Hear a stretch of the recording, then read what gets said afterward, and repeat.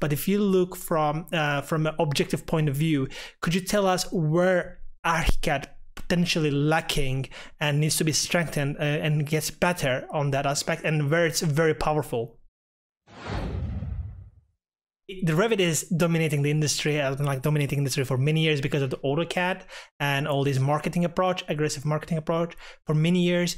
And how, I mean, like, I believe Graphisoft is seeing OpenBIM as a unique approach, an important approach for the industry, because one vendor is dominating it, and if there is a more like if the industry becomes more vendor independent, and now people will focus on products that suit them best rather than focusing on the vendor directly because of the vendor is very good in marketing, right? So when it comes to Revit and ArchiCAD, obviously I know that you are representing Graphisoft, but if you look from an objective point of view, could you tell us where ArchiCAD potentially lacking and needs to be strengthened and gets better on that aspect, and where it's very powerful?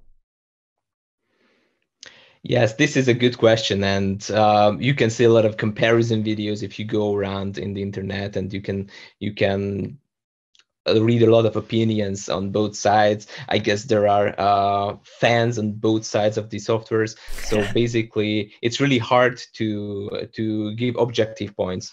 Because there is no objective points in this equation. Everyone is looking in subjectively. So what I guess is the two software, if we are focusing on the software, is focusing on a bit different areas of the whole design workflows and all the stages that they can go through. And in certain things and certain parts, one is more powerful than the others, and in other stages, the other software is more powerful, or not more powerful. It's working a bit differently, but more effective.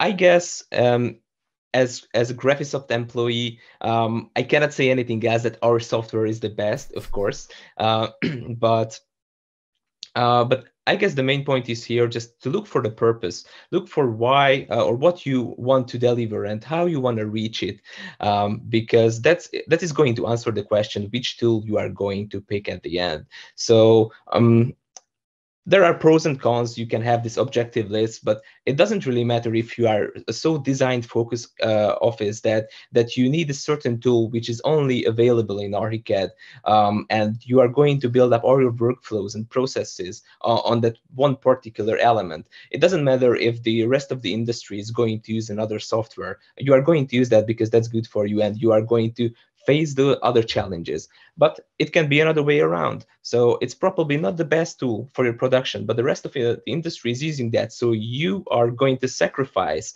productivity and freedom on the altar of interoperability or communication flows with the others. And I guess where you put the line, it's up to the office. So I think this is the all-time question, that you are going to suffer from one part or from another part. You are going to have problems because you are dealing with complex projects, that's for sure. And where your risks, or where you have the line, or what kind of problems do you want to deal, is the question at the end.